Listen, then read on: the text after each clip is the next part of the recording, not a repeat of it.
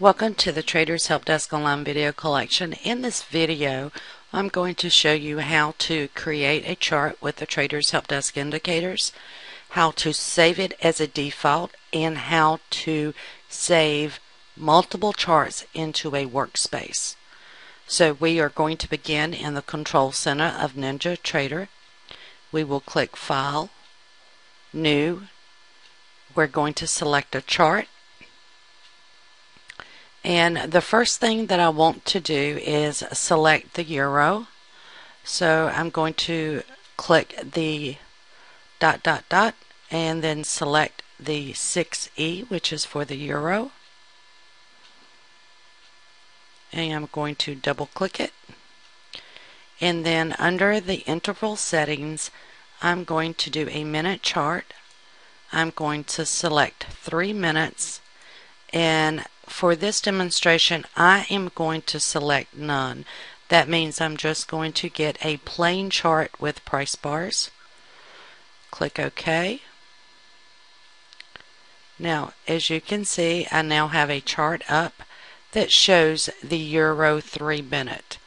Now, what I want to do is right click and then left click on indicators.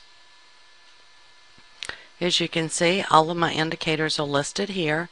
I'm going to scroll down to the THD indicators.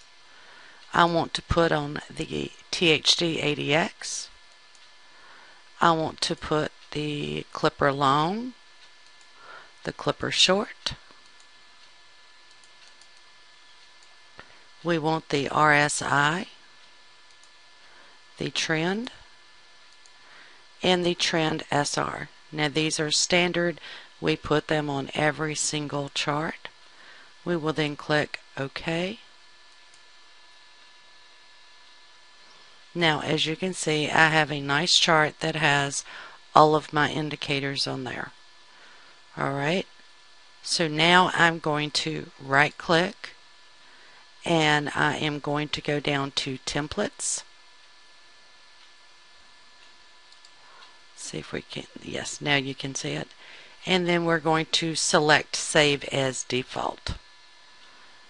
Now that we have this chart set up, we're going to go back and do another one simply by doing File, Chart.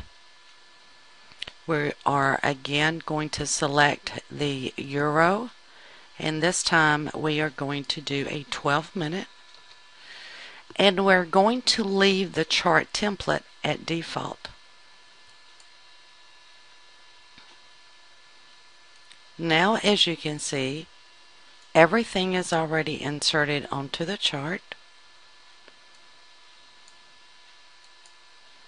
So now I have a 3 minute up as well as a 12 minute chart.